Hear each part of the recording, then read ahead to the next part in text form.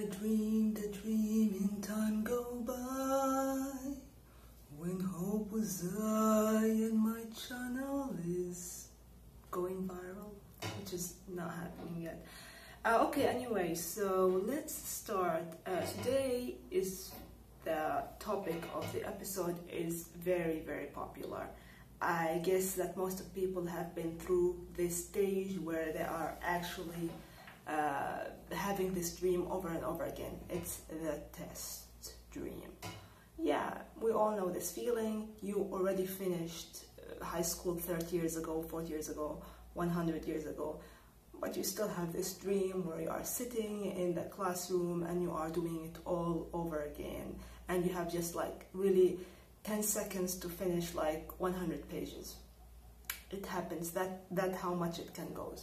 And actually, if you can think about it, it's not that the high school was that traumatic, which is, it can be, but it means that you are feeling really in your life certain pressure to meet people's expectation.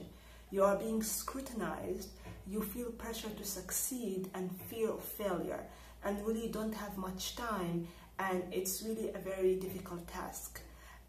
It's really a clear message from the unconscious. It's really one of the few things that really it's easy to interpret if you just put away how traumatizing was high school. So in general, if you are dreaming about that, that means you need actually to feel content with your life. You need to feel that I'm successful enough, I'm good enough. Work on it without really pressuring yourself, without giving yourself an anxiety, because that's really a clear message from your subconscious. You are agitated, you are anxious, and that's not good for me. So your subconscious is being really civilized now, talking to you in this way. Next time you will have the dreams of murder and all of that. So try to stop it in this stage and just let it be a test, and that's it. You are being scrutinized and people around you are waiting for you to succeed. So you need actually to chill and just say, okay, it's more important for me to succeed. I don't care about other people's scrutiny. Let them scrutinize the F of their lives.